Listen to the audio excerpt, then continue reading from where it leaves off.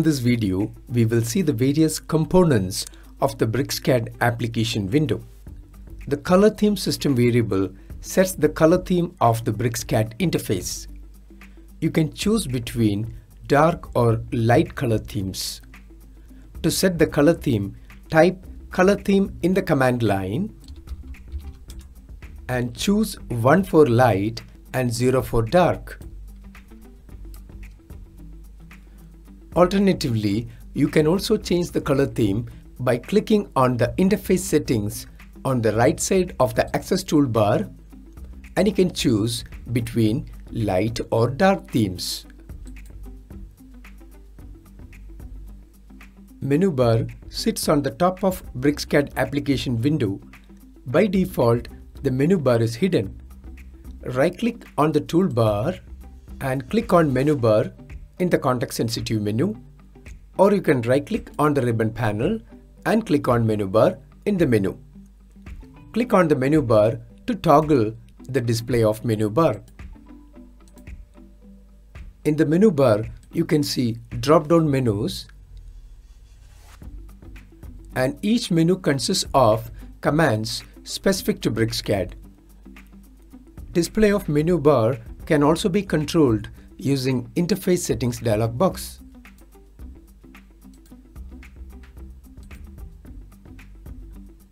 You can see a toolbar on top. In BricsCAD, toolbars are arranged in collections of similar functions within a bar of tools. Each function is displayed with an icon and is categorized by topic.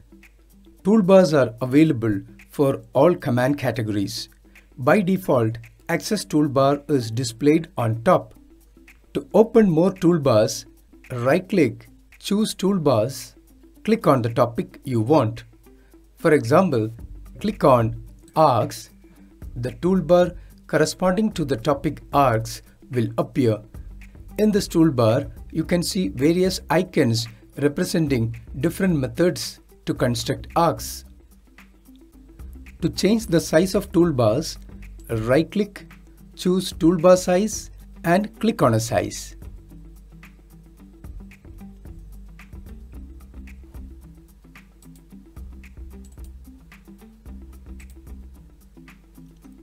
In the upper left corner of the interface, there is BricsCAD application button.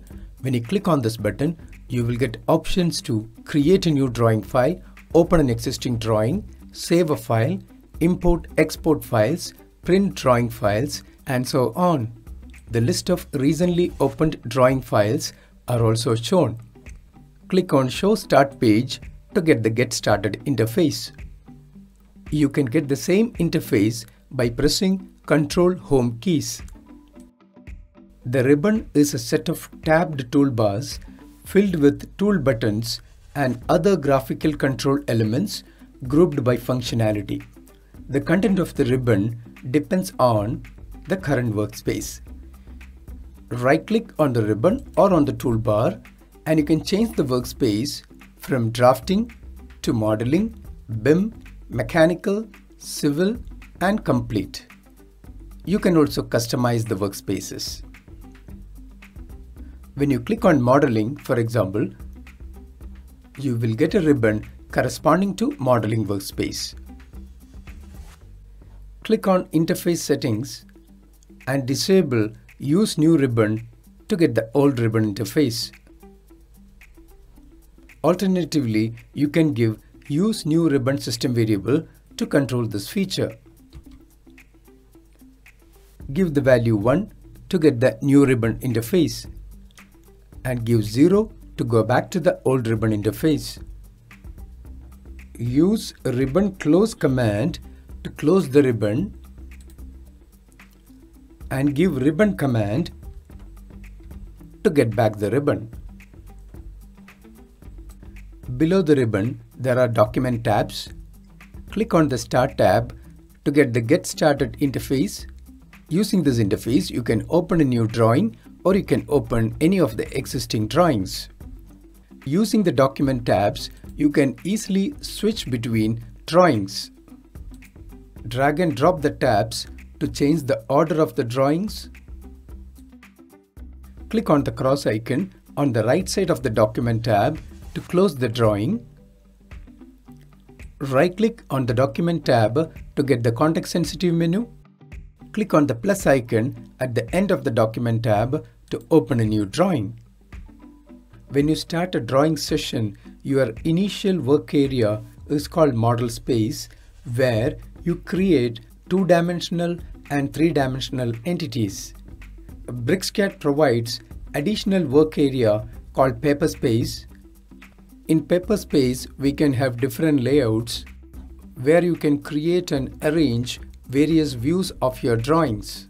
In this drawing, there are three layouts: Layout 1, Layout 2, and Layout 3. By default, BricsCAD gives two layouts, and you can have as many as 255 layouts based on your requirement.